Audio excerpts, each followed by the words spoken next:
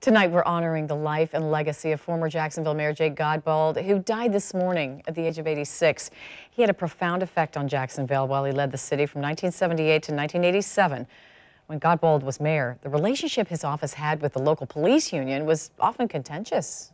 But because Godbold cared so much about the people, the former head of the Jacksonville Fraternal Order of Police Union says that Godbold worked hard to make that relationship work well. And Joy is joining us now. Joy, I understand this former FOP president reached out to you, wanted to share his own memories of the late mayor. Yes, Kent, Mary, I was ready to interview John Polorsi myself, eager really to hear about the relationship then and compare it to the rapport between the current mayor's office and FOP. But when he started telling me personal stories about him and Godbold that involved Tom Wills, there really was no passing up the opportunity to have John and Tom sit down together again and talk about things like Michael Jackson coming to Jacksonville in 1984. Back in the 80s, the biggest name in music, Michael Jackson, was performing in Kansas City's Arrowhead Stadium. This was a huge highlight. As the new chief of special events and recreation for the Jacksonville Sheriff's Office, John Polorsi was sent by Mayor Jake Godbold to check out the setup and security of the Midwest concert because one of the singer's next stops was Jacksonville. We met Michael and we spent 6 days up there, if my memory's good. And I think I saw you the first night of the first show.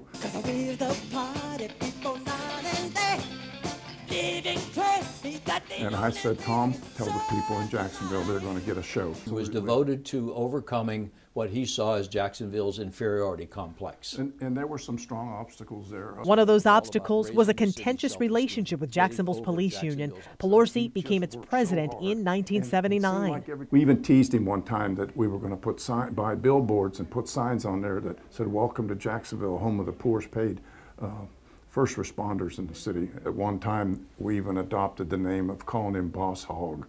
I think they even spray painted it in a few places, and he didn't care for it too well. But Polorsi says Godbold took a personal liking to him and the fire union president.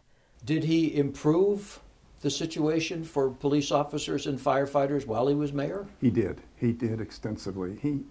He was interested in everything that we talked about on a contract. Then there was the time in the mid-'80s. He says Godbold thought Jacksonville might lose the chance to host any more Gator Bowl games. He said to me, he says, "I want you to go over there," and he says, "I want you to come up with a plan. I want you to have that Gator Bowl as rock solid in security. I don't want any more incidents on the street. I don't want any goalposts taken down."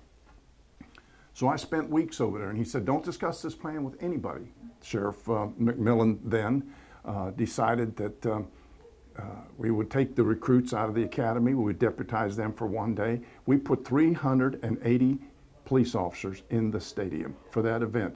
And the coaches and them, they were getting a little bit ready to move back to Georgia and make it a home-and-home game. And we saved it, and we were very proud of that. But thanks to him and his tenacity to push us, we pulled it off.